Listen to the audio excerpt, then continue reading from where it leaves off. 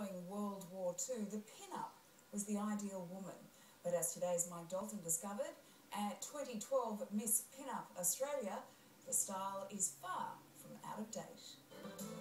As the mirror ball turned in the auditorium of the Hornsby RSL Club, the finalists in Miss Pinup Australia were front and centre for it. The image and the ethos of the Pinup, the style of her life and the cut of her fashion is still lived and celebrated, and annually so at the Miss Pinup Australia competition.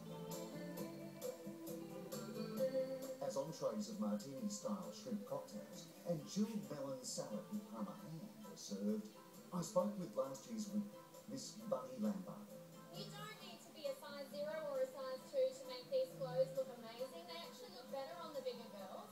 There is one major drawback with vintage glamour. All the elastics gone all funny and the colours all drain away, so you need to work really hard to find good vintage swimsuit and lingerie. They should have everything sort of covered, but still give the illusion of what's underneath. Looking gorgeous in the lavender. Thank you. Where's it from? It's an original vintage 50s prom dress. Now, it's the full hoop job in there, is there? Yeah, it's a 1940s original dress. Yeah, it's got 4 hoops. It's very... Swingy from side to side. Yeah, very swingy. It's like you're an agitator in a washing machine. An important part of Pinup is the stage name, allowing access to the sometimes saucy elements of Pinup nature, as I discussed with Missy Lamore and Poppy Dionks, both from Tassie. Dare I say that you're preparing to enter the lingerie section? Oh, That's my favourite section. that's exciting. I'm a good fan. And mixing mitosis from WA. It's very ladylike and it's kind of naughty. You know what? I'm into that. Thanks, Mixie. Lady Lace is from Western Australia, isn't it? You got the sash, Yeah, you got the tiara, yeah. you got the lip piercing. Yeah, I do. I'm a little bit more alternative. I'm not the traditional pin-up girl.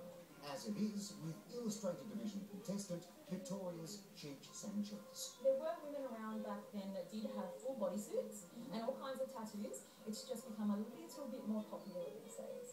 Upstairs, the prep continues for evening dress. Oh, you're so gorgeous. Is that working? I'll stop hitting me. Miss Pinup requires period poses of 4 seconds each, and either side of stage to encourage SA's lolly dolly. Boys! Boys! Remember the boys! And then, from the 4 winners of each division would come Australia's queen. Western Sydney mum of 2, Miss Luscious Lashes. Oh my god, oh my god, oh my god! Congratulations. Thank you so much. You wear that tiara very rarely. Can I look at it?